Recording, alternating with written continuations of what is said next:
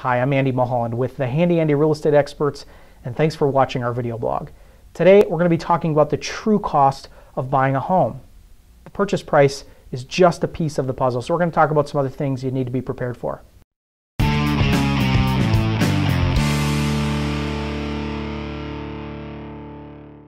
But before we do, we want to point you to a couple links on our website here. The first link is a tool that you can use to find the value of your home in today's current market.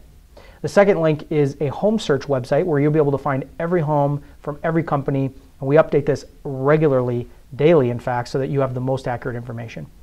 All right, our topic at hand, the true cost of home ownership. Now, purchasing a property goes well beyond the purchase price. So just because you see a price online or a lender gives you a potential idea of your payment, did they factor all the costs involved?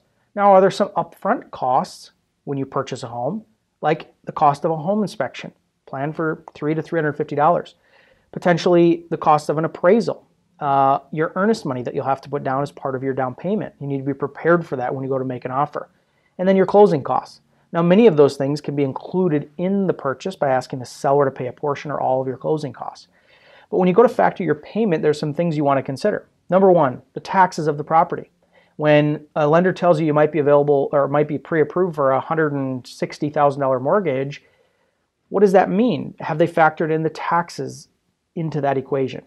Number two, the insurance, same thing. Your insurance can be affected by whether or not the property is in a floodplain, whether you have a wood-burning fireplace on the property, or how old or what condition the roof is in. So those are all things that we have to help you look at to determine, potentially what your insurance costs are. When you factor in your monthly payment, we have what's called PITI, your principal and interest, which is part of your loan on the actual purchase price, but they also include on most loans your taxes and insurance, and that all totals your monthly payment. You got to be aware of that when you go to make an offer. The third one is the utilities.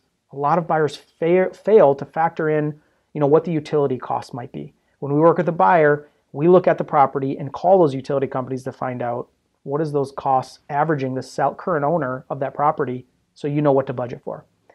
Three things you need to be watching out for when you go to purchase a property: the taxes, the insurance, and the utility costs.